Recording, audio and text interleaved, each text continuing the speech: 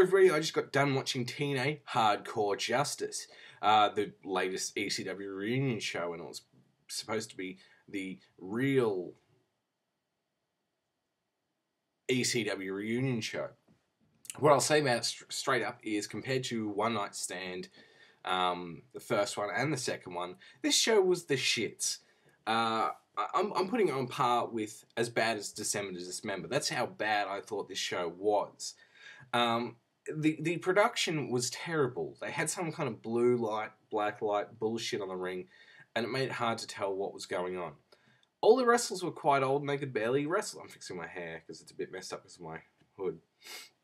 Because they could barely wrestle. You had these talking heads from TNA stars who, like AJ Styles was talking about the Singapore Kane match between Tommy Dreamer and Sandman, and I shouldn't talk, but he's talking about this match like he remembers seeing it, but he wasn't, you know, it's known that he wasn't a wrestling fan at that point. He wasn't a wrestling fan until a bit later on.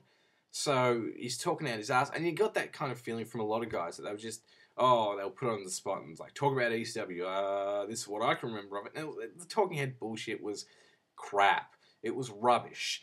You had ECW guys who couldn't make it, Pitbull, Gary Wolf, in his car, and you could see his tit. I think I probably should have not made my top 10 man tits in wrestling video until I saw this show, because I mean, if I'd seen this show, a lot of things would have changed. I'm sure. That's how bad it was. And the Blue Meanie couldn't show up, so they replaced him with the Blue Trilly or something, and there was also bad backstage comedy. My highlight of the show was either the main event, which was Rob Van Dam versus Sabu because Jerry Lynn injured himself, or New Jack telling Jeremy Borash he was going to make him his bitch. That was fantastic. I'll go straight into the matches. F.B.I, which was Little Guido, Tracey Smothers, and Tony Luke, or Tony Mamaluke with Sally, Fat Dude, versus Kid Kash, Simon Diamond, and Johnny Swinger. This match, if you hear a yapping in the background, it's just a dog. Not my dog, I swear. This match, there was some decent wrestling in it, but there was some really bad comedy stuff in there. 2.25 stars for that.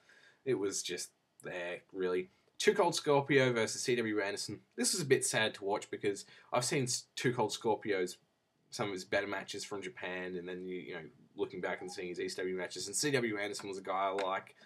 But they were both pretty old, showing a lot of ring rust, having a hard time moving around. Things just weren't clicking into place. Too Cold Scorpio still did some pretty athletic moves.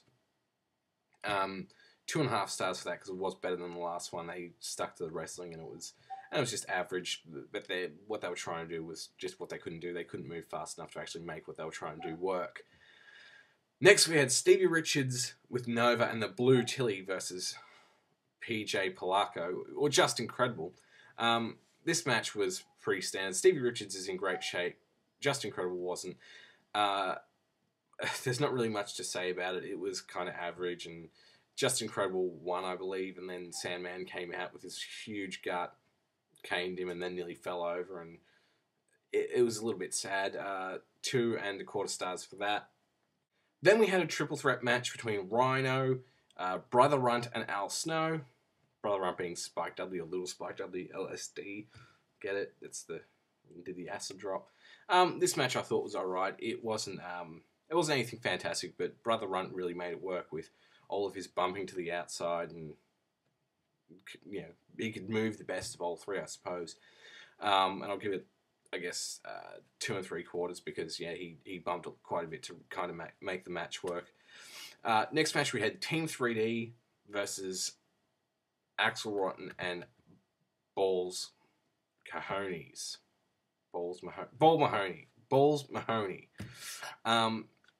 This match was it was a Philadelphia or South Philadelphia street fight in Florida, and they brawled through the crowd for a bit, and then they went hardcore and got out the cookie sheets and the trash can lids and the stop sign and started hitting each other. The only really hardcore thing about this match was Balls getting powerbombed through the flaming table, and that was about the only time it really kept my interest, and I was like, yeah. So, 2.25 for that. It was just average kind of shit. I mean, I'm sure it would have been great in 1999, but it's 2010 now. Let's be serious. Next, we had Raven versus Tommy Dreamer. With this one, I was a bit worried about, and rightfully so. This was the worst match of the night, even though they probably went on for quite a while and wasn't the worst technically, though. It was just like they started off wrestling, and Raven tripped Tommy Dreamer up and got his head to hit the chair, and Tommy Dreamer bladed straight away, and then they went right in front of his kids and wife and started, Raven was beating the shit out of Tommy Dreamer and the kids were crying and Beulah took him away. I thought that was just really disgusting. I mean, why would you have your kids there? And Mick Foley's the referee in the match, so it just seemed really silly to me. I didn't know what the fuck they were thinking with that. And then they continued the match, and they did... people say CZW is dangerous because of the stupid bumps they take. This had really stupid bumps, like bumps that could have broken legs or broken arms.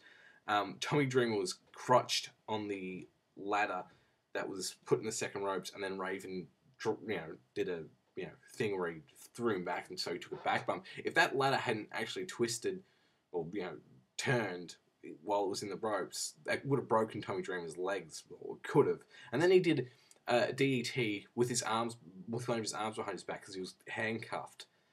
That could have broken your arm, you mongoloid. There was just, there was lots of blood, and the crowd was sometimes into it, and they sometimes weren't. And then there's all these run-ins that happened later on. They were just shit run-ins too. And then one of the run-ins was from a guy who people in Florida wouldn't even know. I didn't even know him. I vaguely remembered him from being around Raven from one of the DVDs I've got. But people were chanting, "Who are you?" to him. And then Beulah came in and got involved in the match. We didn't need to see that. Dud for that match. It was just shit. Then we had the most... Oh, and I forgot to mention, with the Team 3D and Axel Rotten and Balls Mahoney match, they had the Gangsters come out, and that was also a good moment because New Jack smashed his guitar over Joel Gertner's head, which was quite cool to see. Always good to see a guitar getting smashed. Just forgot to mention that. And then we had the TNA World Heavyweight Championship... the TNA World Heavyweight Champion Rob Van Dam with Bill Alfonso versus Sabu with Bill Alfonso. It was a non-title match also. This match was actually pretty good, and I was expecting this to be Rob Van Dam versus Jerry Lynn, and I was expecting that match to be 4 stars. But this match was Sabu and Rob Van Dam. They still worked quite hard, but by that point in the night, the crowd just wasn't into as much of what they were doing. They were kind of dead. Having said that, they both worked rather hard. They both bumped quite a bit for the match, and it went, longer than most, or pretty much all the other matches did. There was no run-ins. There was nothing really excessively silly. So 3.5 stars for that, and really made the show, stopped the show from being heroes of wrestling. And then at the end, we had a beer bash where all the wrestlers came out and drank beer, and then then there was a chant of "fuck you, Vince," and then Bubba went and got Dixie and carried her to the ring, and it was like, "Oh, Dixie, you gave us one more shot that you probably shouldn't have done because the show was rubbish," and these fans chanting "fuck you, Vince" because he actually gave 2 pay-per-views that were 2 of 3 pay-per-views, ECW pay-per-views, that were actually good. This one was rubbish, and at least there was an attempt at a proper revival from Vince. Like, things were changed around, but you know what? For them to make it work, there had to be things changed around, and I can still remember episodes of ECW on Sci-Fi that were better ECW shows than this was. This was crap, and the fans, for whatever reason, were terrible. They were chanting, "This is awesome" for every match. They Markish beyond belief. If you're from Florida and you went to this show and you weren't one of the fans who were chanting like a moron, kudos to you, because it must have been difficult to resist becoming one of the mob, I guess you'd say. Overall, I give this show 5.5. Shy.